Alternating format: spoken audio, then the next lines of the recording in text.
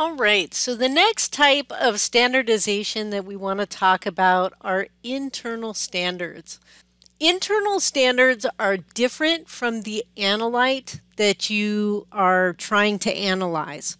Okay, so this is different than the standard additions that we just talked about, because when you add the standard in the standard additions, it is the same thing as your analyte. You're adding, if you're trying to analyze for lead, you're going to have a lead standard that you're adding to your sample. With internal standards, you might be trying to analyze lead, but then you're going to add an internal standard that is a completely different molecule. Maybe it's copper that you're going to add a known concentration of. So why would we want to use internal standards, and when is this going to be something that we want to do? When we do external standardizations or the method of standard additions, we have to be able to treat all of our samples identically with our samples in the standards. We need to be able to really know the accuracy of the concentrations. So if this isn't possible, then the accuracy and the precision of our standardization is going to suffer, and we won't get a very good answer, right? And so that's not good. So for example, if we have our sample and the analyte is in a volatile solvent, right, and some of it's being lost to the atmosphere while we're preparing it, or maybe we can't analyze it right away, and then that concentration is going to increase over time when we lose solvent to evaporation. So then when we do make our measurement, we're going to overestimate how much is in our original sample because some of the solvent was lost, right? So how do we go about using internal standards as a way to be able to correct for this type of error if you have a volatile solvent? So we do this by including an internal standard. So the internal standard has to be a different molecule than the analyte that we're trying to analyze. So because the analyte and the internal standard are going to receive the same treatment, the ratio of their signals is going to be unaffected by any lack of reproducibility in the procedure. So if a solution contains an analyte of concentration A, Ca, right, and we have an internal standard, it's going to have a concentration of C internal standard, or IS. Then the signals that are due to the analyte are going to be Sa, and the internal standard is going to be SIS. And so both of those equations are shown down here. No surprise, it's the same equation we've been using this whole time. The signal is going to be proportional to the concentration of the analyte, or the signal of the internal standard is going to be proportional to the signal of the concentration of the internal standard.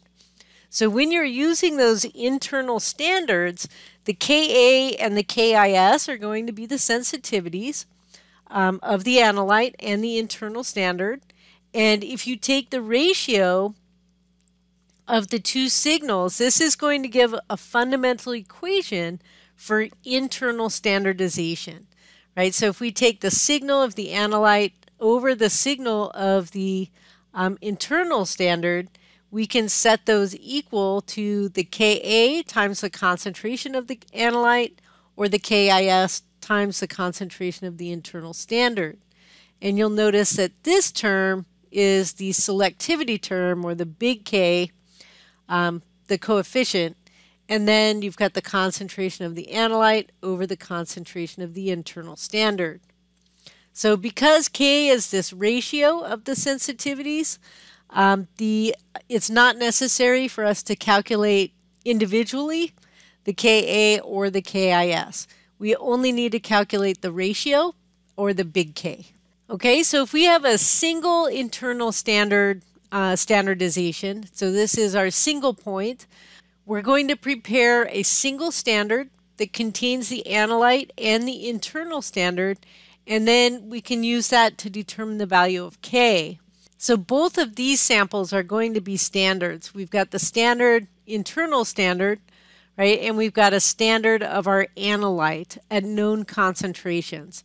So that's the only way that we can solve for the ratio and get a value for K, right? So we have to have standard solutions of both our analyte and the internal standard. We are going to get a signal of the analyte over the signal of the internal standard.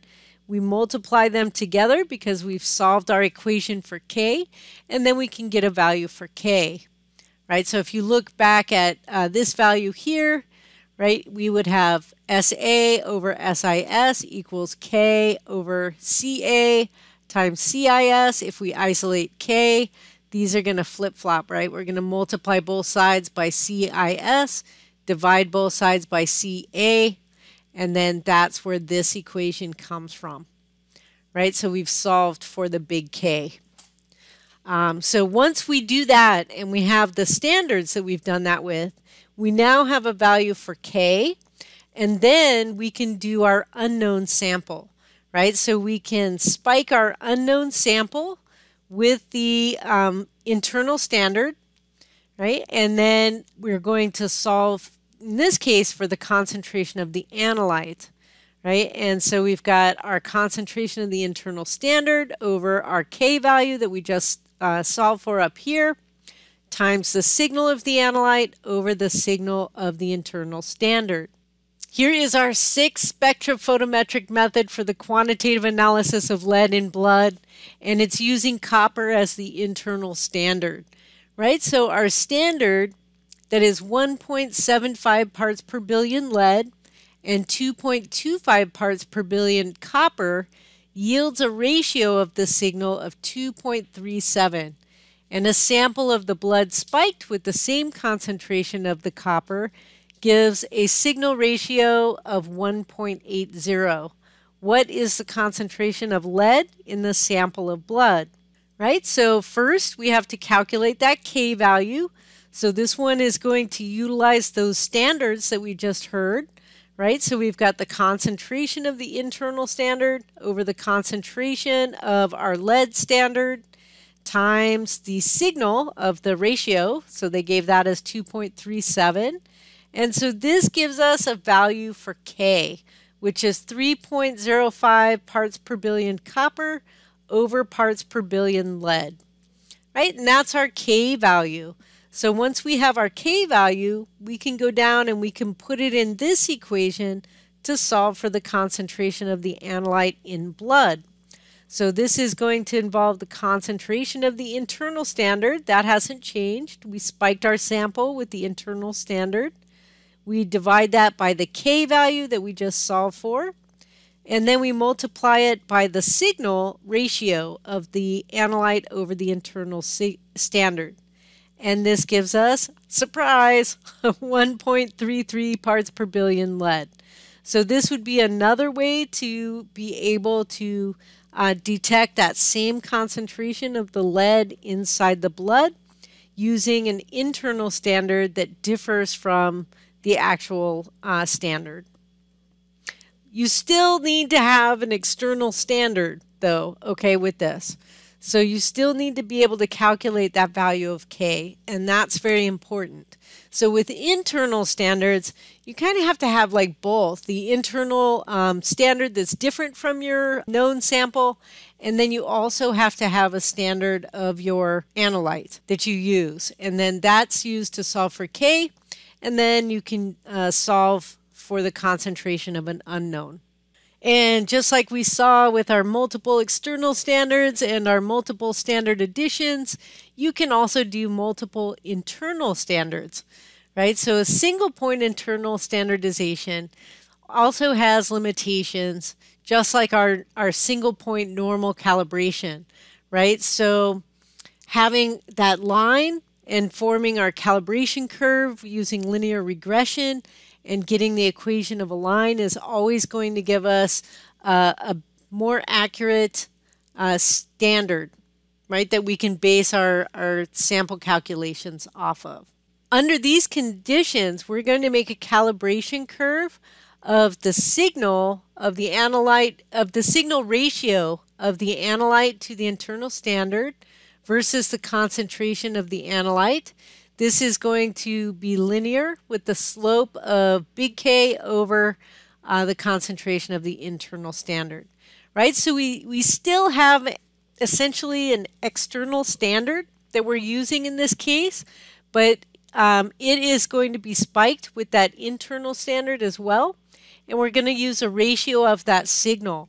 And so that's important in these cases, again, because you could have a sample like evaporating if you had a volatility in your sample. This is super common to use this type of methodology in GCMS, for example, where you've got volatile samples that you're going to be analyzing. All right, so here's our 7th spectrophotometric method for the quantitative analysis of lead in blood, which gives a linear internal standard calibration curve, which is going to give us this sample, right? So this is essentially Y equals mx plus b. In this case, it's the y-intercept is just a little negative for the linear equation that results from this. So we are going to be able to use our equation of the line to solve for the concentration of the analyte, which is on the x-axis, or our x value here, if we know the signal of a sample. So if we have our blood sample spiked with the internal standard, we're going to take that signal ratio of the two and then put that in here, and we'll solve for the concentration of the analyte. And amazingly, it gives us 1.33 parts per billion lead.